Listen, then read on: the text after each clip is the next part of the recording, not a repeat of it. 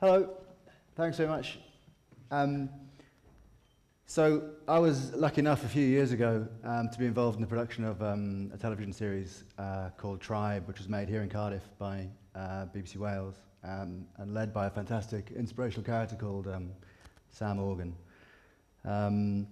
Now, Tribe looked at the lives of remote indigenous peoples around the world and sort of explored the way that their lives were changing as the forces of globalization sort of penetrated every corner of the world. And Tribe broke new ground at the time in that it didn't film observationally as these films normally would have been made, but it took a presenter from this country and sort of launched him into their world and encouraged him to participate in their lives for a period of a month. So he would hunt and eat what they ate and just generally live the life of the tribe. And it seemed like, at the time it's obvious now where you pitch Lindsay Lohan into remote communities and see how she gets on. But at the time it was sort of, it seemed like a new idea. And the guy that we chose to do this was Bruce Parry, and that's him on the left. And in Bruce we had a sort of exceptional character. He was a former Royal Marines officer, a man with a sort of huge appetite for life, would try anything once, at least once, and do so with humility and respect and with a smile on his face. And we asked him to do some pretty horrible things over the course of Tribe, and it turned out he had a real extraordinary ability for eating the most disgusting stuff and not vomiting, which proves to be one of his sort of primary talents, really. So we had a commission to make 6 films for BBC Two, and we had a brilliant presenter, and we sort of realised that we didn't have much clue how to actually make this thing, and that they're quite hard to find, remote indigenous peoples. Obviously you can't email or call, and they're pretty, quite rightly, heavily protected by government agencies and by anthropologists who frankly thought what we were doing was trivial and crass, and they may well be right.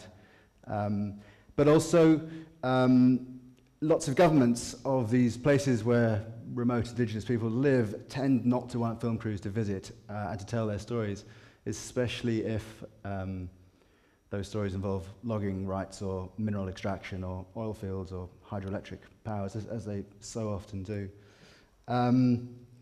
So we had 6 frustrating months of not really going anywhere. And being turned down by everywhere, and we started to realise that we're going to have to go to quite a lot of places illegally without the government's permission.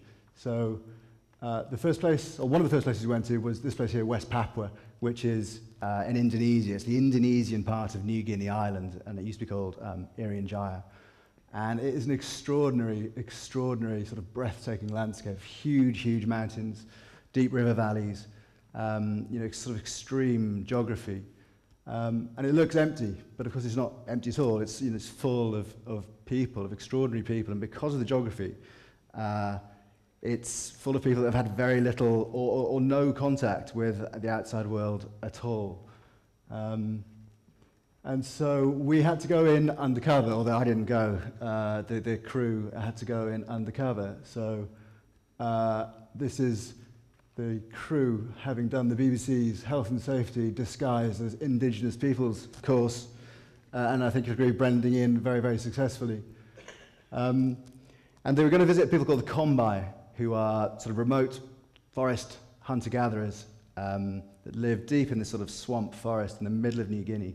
And until quite recently, if not to this day, practice cannibalism. And so the point of our film was to go there and see, how could something that's sort of abhorrent in our world function in theirs? And of course they turn out to be, the nicest bunch of people you could ever meet. And in this next clip that's coming up now, they're showing Bruce a little bit about jungle hygiene.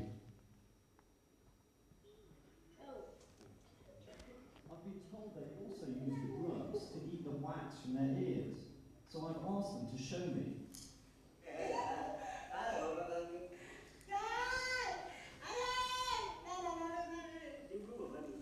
Maybe try that one, it's this way.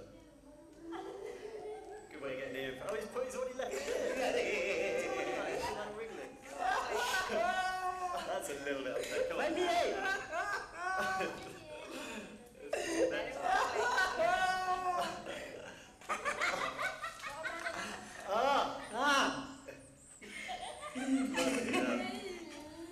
That's weird.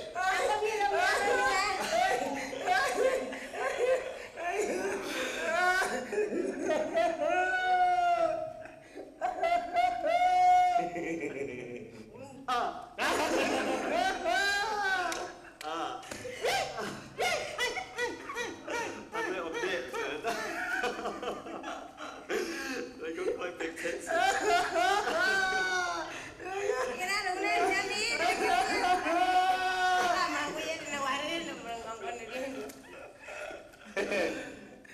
The joke was on me, again. They tell me it's another entirely different grub they use for ear cleaning.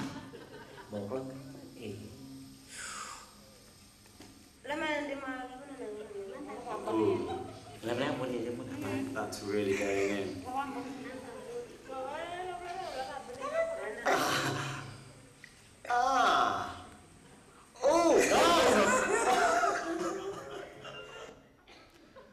And so it's one of my favourite clips from all the tribes that we made, because it shows sort of what we were trying to do, which was, you know, learn through experience these lives that are sort of so different to ours, but they're exactly the same as well, and they had such a good time. But it also says an awful lot about the combine. In that, so these people have nothing. They owned absolutely nothing that wasn't derived from the forest around them. So their food, their clothing, their shelter, their tools, everything came from probably within a 10-mile radius of where they lived. Which is, compared to our world, is sort of extraordinary, really, where we have no idea where any of our stuff comes from anymore. They live in these beautiful tree houses, high up in the canopy, because it's cooler and it's above mosquitoes, and because they've got quite a lot of enemies in other tribes, and there's sort of quite a lot of intertribal warfare goes on. They hunt in the forest. They hunt pigs and tree kangaroos, and they eat sago grubs, and they live incredibly well. They have a lot of free time. Forest-based hunter-gatherers, they reckon, work 3 hours a day. The rest of the time, they sort of hang out and smoke a lot, and, you know, tell stories, play with their kids, sleep. It's a good life, and it's something we could learn from. They thought that our crew was absurd, in big jungle boots with, you know, kit all over them and GPS units, hydration sacks, and they sort of saw us as these fat, white, swollen, useless children, and would sort of ask, you know, what sort of rubbish jungle do you come from? Because you're so crap at everything. And would have to sort of help us through the jungle, help the crew through the jungle, as they were, you know, dressed in a penis gourd and a smile, and barefoot. And so, an amazing bunch of people. And we sort of saw this everywhere we went, with every hunter-gatherer community, really, that they would share childcare. The kids would be in nets on the mothers' backs. They would take their kids to the fields with them to work. And they lived in multi-generational households, so granny and granddad lived there as well and helped look after the kids. And I sort of, you know, as a father of 3, it sort of looks pretty good in many ways. And I think there's an awful lot we can learn from that. You see how little they are. Bruce is only like that big, so. So, the first series of Tribe did pretty well, and the BBC asked us to do another series immediately, and we decided to go to the Omo Valley, which is in southern Ethiopia, and sort of just north of Lake Turkana in Kenya. And it's sort of, we'd been there in series 1 to do a film with the Suri people, and we wanted to go back again to look at how the sort of tribal situation locks together. There's all these amazing sort of flamboyant tribes down there that make a living in this sort of very arid Ethiopian badlands, herding cattle and with some sort of shifting agriculture. it's sort of a bit of a dangerous place in some ways, in that the only piece of technology that these tribes have taken from the modern world is the AK-47, which has come over the border from Sudan. And so, and they're involved in sort of intertribal conflict with each other as they battle over diminishing resources, essentially water and grazing rights for their cattle. But they're an amazing bunch of people, and they're incredibly beautiful, and they adorn their bodies fantastically. And they've also sort of devised these incredible rituals to mark various passages within life. One of which I'm about to show you now, which is Bruce taking part in the coming-of-age ceremony of a young man of the Hamar tribe. And I warn you that it contains full frontal male nudity, so those of a nervous disposition should turn away now.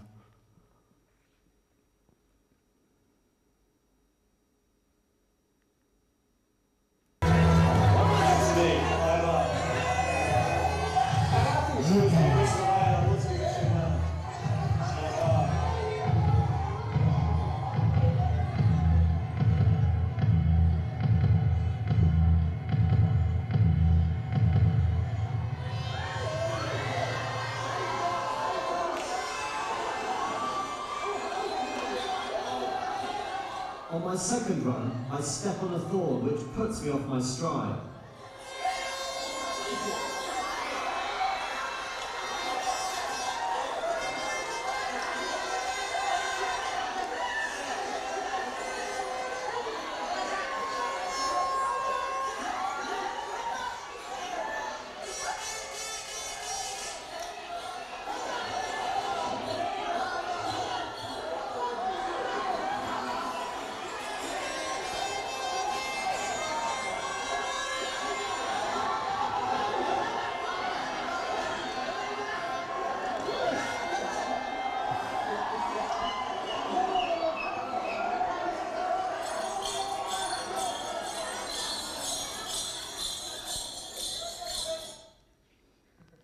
Okay, so as you can imagine, we like filming that sort of stuff very much. Not only because it puts Bruce at the sort of centre of the community.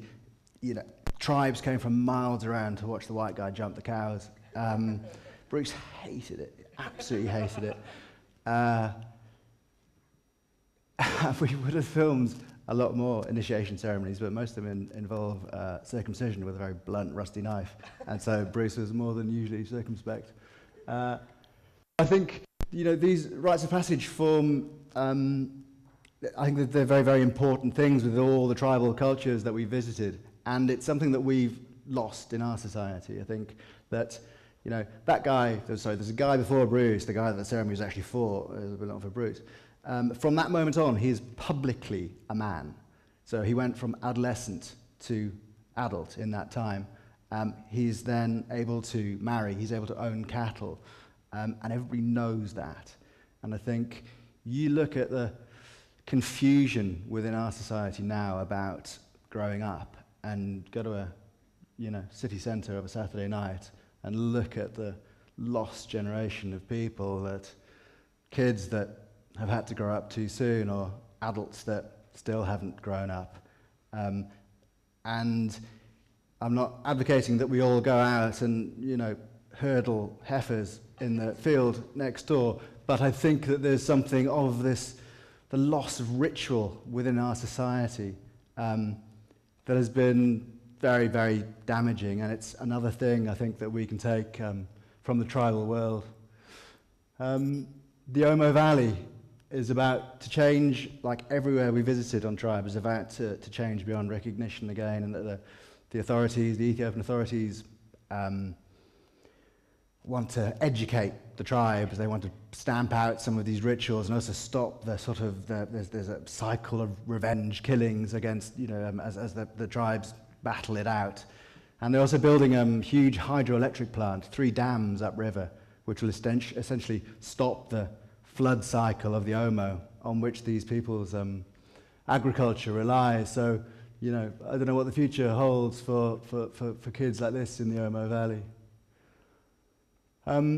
As we got through Series 2 and into Series 3 of Tribe, we started to, I guess, feel more confident in the stories that we wanted to tell, and also to feel an obligation to tell the real stories about Indigenous peoples, really, which is it's not Jackass in the Jungle, and it's not all fun and games. It's actually a story of marginalisation, of diminishing habitats, and of human rights abuses, and lots of stuff that, you know, television sort of doesn't like because it doesn't really rate.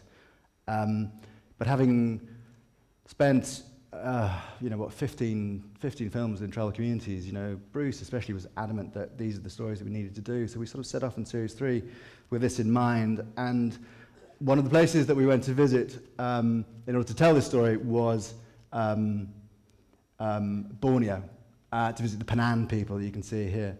Now, the Penan live in the Malaysian province of Sarawak, and traditionally they were nomadic hunter-gatherers, and increasingly they're being forced into settlement camps as great logging concessions move into their land, chop down their primary rainforest, and turn it into palm oil plantations.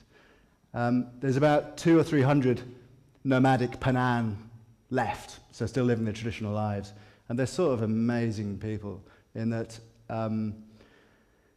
they own nothing that they can't carry on their backs.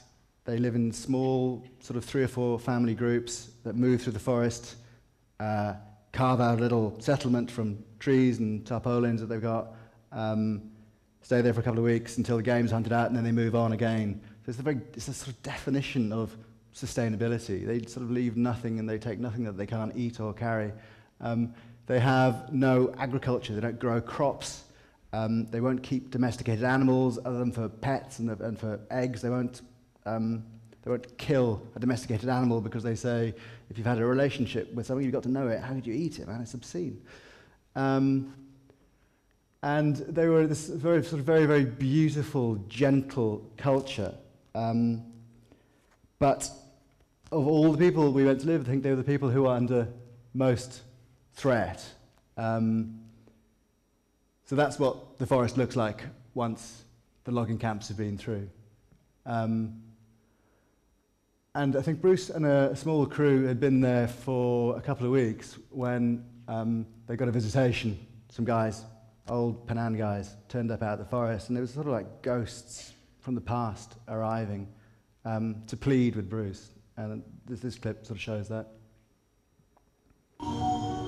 All my life I've dreamt about meeting the original forest people of Borneo. And the sudden, unannounced arrival of some old traditional-looking Penan was like a visitation from the past.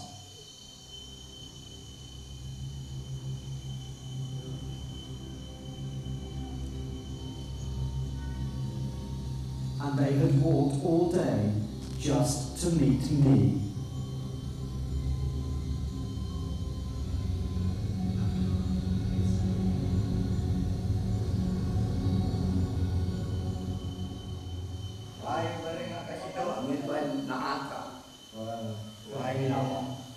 Kinuki, kamu nateng, itong semun kita tanah, jalan tanah tamurik, suket, inahitin tamu. Nah, kekat irah ngamin, iban kekat irah ngamin itu, amin dikelok. Jangan kami matai murid lami itu, uban itu lah petusan. Nah, pura jin pun takut kepengi, takut anak amin juga pekelong juga kita pening beong. Kura jalan tai pani kat pengijau tai pani tapi irang itu loh. Jin juga kena jauh sehaurai, berokok perintah beri sehaurai. Manuk tanah, manuk pagi jalan murid itu sehaurai. Jadi para kena jadi pengamu perintah sehau muda tanah jalan oleh penagong murid sehaurai. Nanti kena. Ubahnya nak, toh kekat pengalam itu nak, menirap cuma ni pun beri nak, mungkin Tuhan kata. Ubanira ubana aku bersama. Moko menakis sakit, moko menakala aku. Kena awak ni jalan kamu tuai apa? Kinu ke gaya jalan, kinu ke gaya aku. Cuma nak kemuli ni yang kala betul untuk, yang kala inu untuk jah kelput. Inu keluar para kemuli lakukan. Nah, kena awak kekek kuat. You nenteng ini tu.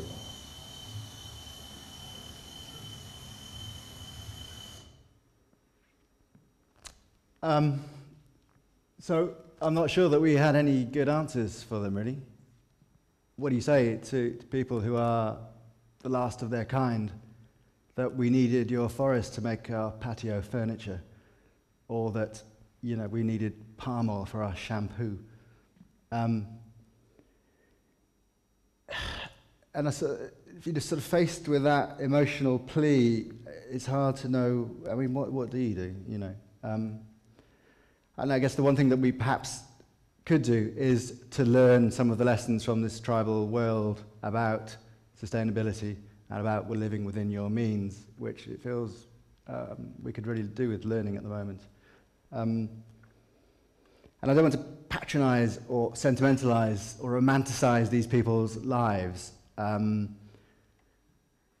They live very, very tough lives. They're often very brutal lives, and their children die of diseases that are easily preventable in the West. And, you know, they need to adapt to their changing circumstances like any human community.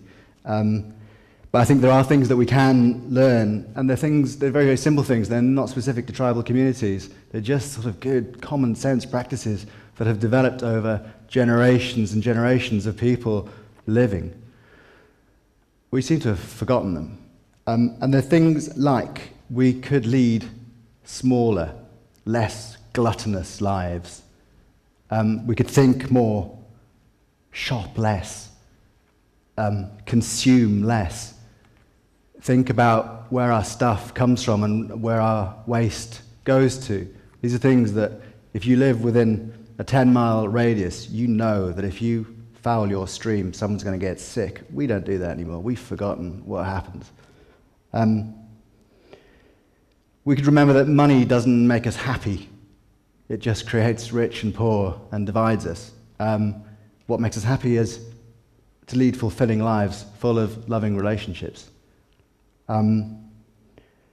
We could respect our environment and the other animals that we share it with. We could cherish our children and respect our elders and learn from the both of them. And we could learn that giving is usually better than taking, and that sharing sort of works for both parties, really. We're consuming our world at a really astonishing rate, and it has a direct effect on these people and will have a direct effect on us. We just haven't seen it quite yet. We're losing languages and cultures and species at astonishing speed. It'll all be gone before we know. These people's world will have vanished around them. And it'll be too late for us to learn their lessons. So I think if we could heed some of this traditional tribal knowledge before it's too late, it would be a good thing for us all. So, thanks very much.